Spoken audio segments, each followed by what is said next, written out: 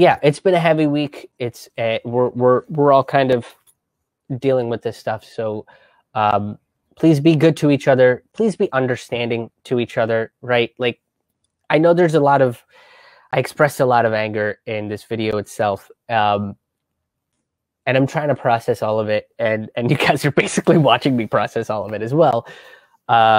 If you have those moderate friends, help them out, give them some explanations about what's going on and why this anger is justified. Because I don't think they understand. Take care of yourselves. Take care of each other. And if you do go to any of the protests and things get crazy, be mindful of your surroundings, be mindful of each other. And if you don't feel comfortable being in a specific situation, look, I felt guilty about leaving yesterday, and I had to talk to a couple people about it. If that's not your role, that's not your role, and that's okay. You'll find what your role is within the protest. If it's documenting, if it's being the medic, if it's being the person that hands out snacks or water, if it's making sure that, hey, these rogue people are getting away, let's pull them back so they don't do anything destructive. If that's your thing, then that's your thing. You don't need to set shit on fire. You don't need to go to battle with the cops. Other people are, the warriors will do what the warriors do, but we need other people in this society, and you serve a role too, and you're important as well because of the roles that you serve. So just wanted to say that, be good to each other, and take care of yourself and the people around you.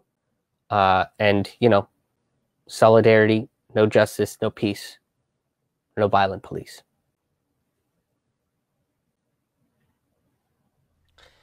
Hey, thank you so much for tuning into this video. If you enjoyed the content that you saw in this video, please hit the subscribe button, please hit the like button, and share this with some people that you think would enjoy or benefit from a video like this. As some of you might know, if you have already subscribed, I am a full-time touring performer that has been grounded due to the pandemic situation that we are seeing all across the country. So I am going to be doing some virtual live stand-up comedy shows. I've done a few of these already. I'm doing them every single Friday in June at 9 p.m. Eastern, 6 p.m. Pacific. Each show is going to be different. Each show talks about different topics, different themes, different jokes. So if you're interested in the topics that we discussed today, you'll probably be interested in a show like that. And because of everything that is going on in our society right now with the protests and the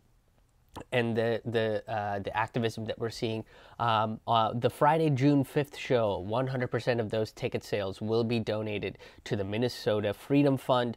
And then going forward, 50% of every single show's ticket sales will be donated to the Minnesota Freedom Fund for June. So grab your tickets, help out a good cause, come check out a cool, interesting show that you probably won't catch on any sort of mainstream comedy network.